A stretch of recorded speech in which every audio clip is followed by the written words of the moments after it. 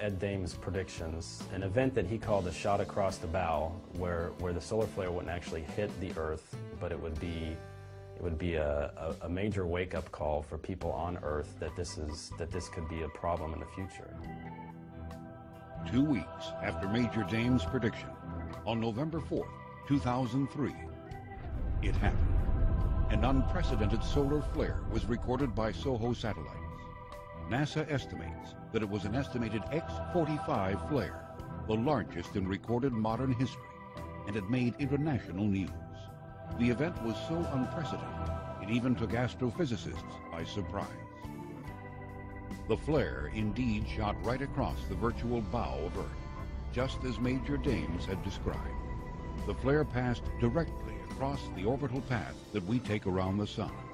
According to some researchers, if this particular incident occurred just 3 months later, during February of 2004, it would have ended a great portion of life, changing the world as we know it. Solar physicists were chewing their nails because they were very, very concerned that the Sun had been very quiet for so long, and this was not predictable.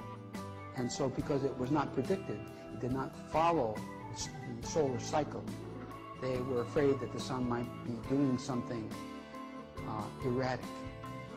And that's when we began to see in the press and the news all these warnings about what major solar flares would do to the planet, to communications, to power grids, etc. And then in the last few months, we've seen that the Sun's been relatively quiet. And now the scientists are saying, well, maybe the Sun is going into a long period, years of quiescence. It's going to quiet down, and that's what we're seeing. And that might create global cooling. That may be why there's been the storms, snowstorms have been so severe, because the Sun's quieter and not as active. Folks, it's the calm before the storm. It is the calm before the storm. A solar flare that could have caused a catastrophic electromagnetic pulse, or EMP, barely missed Earth about 2 weeks ago, according to a former member of the Congressional EMP Threat Commission. Peter Vincent Fry, who served on that commission from 2001 to 2008, said that the event, called a coronal mass ejection, could have inflicted damage comparable to the 1859 Carrington flare, which was so severe that it caused telegraph lines in Europe and North America to melt. NASA did a study, and its findings are now out. We're not talking about global warming, a brand new government study on the very real destructive threat of solar storms. I want to show you New York City at night. Times Square, drove through here at 8 o'clock last night. Streets are empty, but the electric power grid would be wiped out by the current. Lights and computers, transportation, hospitals, all would go down. The study warns it would be a disaster. Joining me now is F. Michael Maloof, former security policy analyst in the Office of the Secretary of Defense and author of the book, A Nation Forsaken, EMP, the Escalating Threat of an American Catastrophe. Michael, welcome. Thank you. Just to define terms, electromagnetic pulse? Yeah, it's an intense burst of electromagnetic particles that come descending on down and that can absolutely destroy all of our electronics if they're unprotected. Isn't, back in the 80s, the northeastern power grid shut down one day and nobody knew why, and it turned out later it was a bunch of particles coming from the Sun, as I recall. Yeah. Isn't that a kind of a mini example of EMP? Well, we have a mini EMP could be from a solar burst. We're now going through one of our most intense periods, 11-year cycle of the Sun, and NASA has raised all kinds of concerns about that, especially if we were to get a direct hit. And that's basically, it comes out of a sunspot, and so it's like the Sun is blowing it out somewhere in that 360 degrees if we happen to wander through that. Exactly. If it comes from approximately the middle of the Sun, it could result in a direct hit on Earth. Some of these solar flares can be 2 to 3 times larger than the Earth itself. Wow. And what would it do? It will fry your electronics.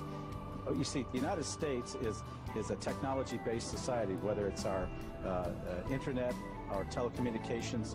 We have very critical infrastructures. They're all dependent upon electronics. You've said that a cyber 9/11 is not an if, but a when. What would a cyber 9/11 look like, and how soon could it happen? it could happen imminently. What would it look like? It could take many forms, but let me just give one that may come to mind, which is what happens when the electric grid goes down. We saw that during Sandy, and you see how that impacts everything from the ability to heat homes, to the ability to pump gasoline, to the ability to have lighting at night, everything. So when we look at the nation's critical infrastructure and where it is vulnerable, one of the vulnerabilities is through the cyber and the network cyber world that we live in. So we have been, kind of trying to get this word out. The Secretary of Defense has, I have, the Attorney General has, the Chair of the Joint Chiefs has, saying, look, we shouldn't wait till there is a 9/11 in the cyber world. There are things we can and should be doing right now that, if not prevent, would mitigate the extent of damage that could be caused. But what else do viewers foresee coming over the horizon? We picked up the use of nuclear weapon on the Korean Peninsula by the North Koreans, and this event would be one of the last events that humans recognize before the kill shot sequence begins. We haven't seen that yet. This prediction was revealed years ago to the public on the Coast to Coast AM radio show. At the time, the nation had zero nuclear capability, and the notion that they would use a nuclear weapon as an act of war was widely believed to be absurd. Sharp new warning of all-out war. For the first time, the mysterious and secretive nation has threatened a preemptive nuclear strike against the U.S. It comes as the UN approves tough new sanctions. Thousands upon thousands of North Koreans rallied today around a North Korean general delivering that stunning threat. A first-strike nuclear attack with a vow to engulf Washington, D.C.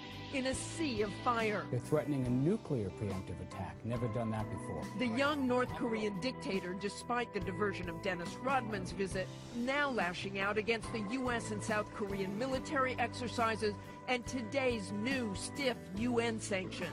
Analysts say North Korea is still years away from perfecting a nuclear weapon, but they are getting closer all the time. The threat of a preemptive strike on the United States, even if that's not possible now, is terrifying. You have to take this seriously. North Korea does not yet have a missile capable of hitting the continental U.S., but America has satellites in space, radars at sea and on the ground, designed to detect a missile launch. Then dozens of intercepting missiles could be fired from California or Alaska to take out enemy missiles, even nuclear ones, before they reach America. But the system is far from foolproof.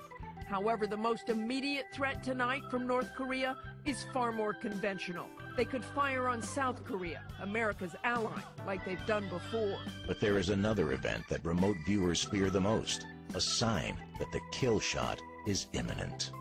What would be that final recognizable event just prior to the kill shot sequence? The best that we could come up with, pushing ahead, the best that we could come up with was what appeared to be a space shuttle being forced down by what appears to be a meteor shower or something like that. It's expected to be one of the biggest cosmic events we have seen in decades, the so-called comet of the century.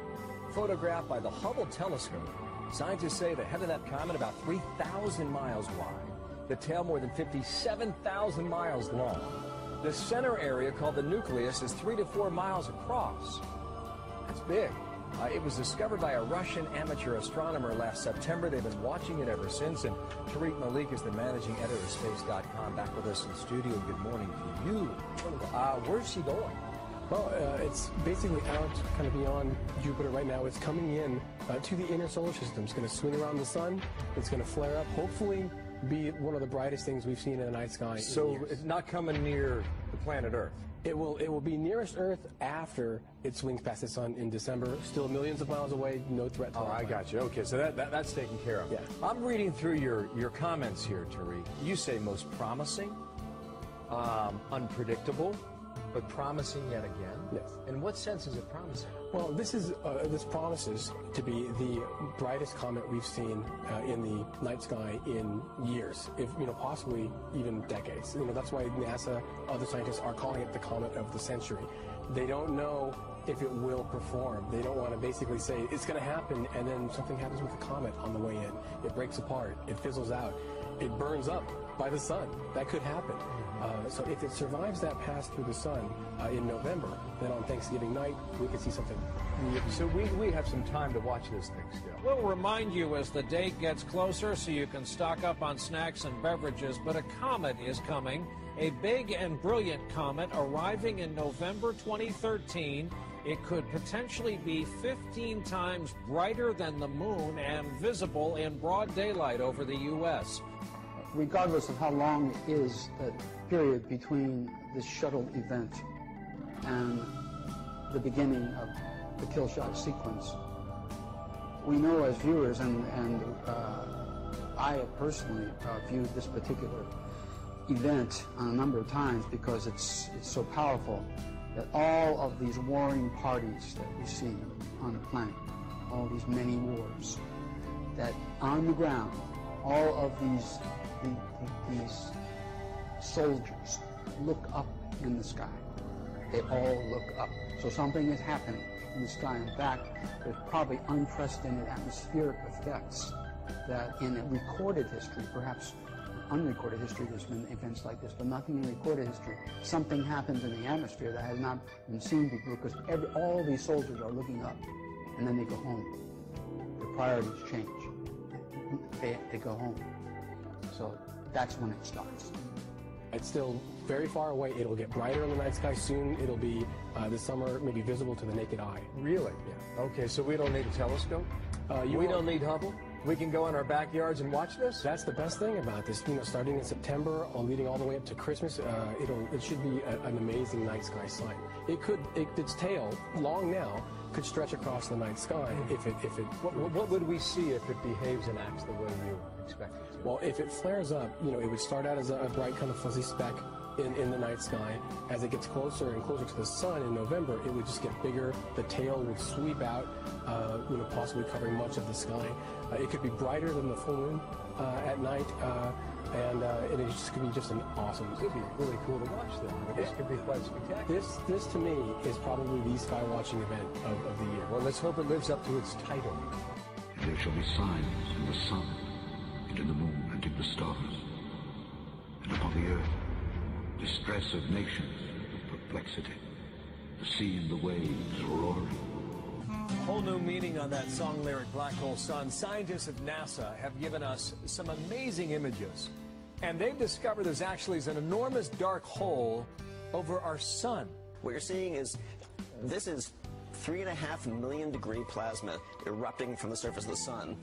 This part that's missing, the reason it's dark, is that whole chunk of the sun basically ripped off, blew out, and is coming our way at about 2 million miles an hour. Our way? Our way. Comets have the ability to affect the energy output of the sun.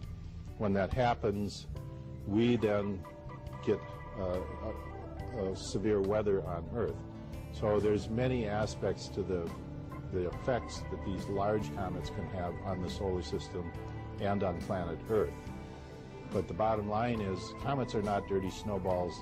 They are a very energetic plasma interaction of an asteroidal rocky body with the solar electric field.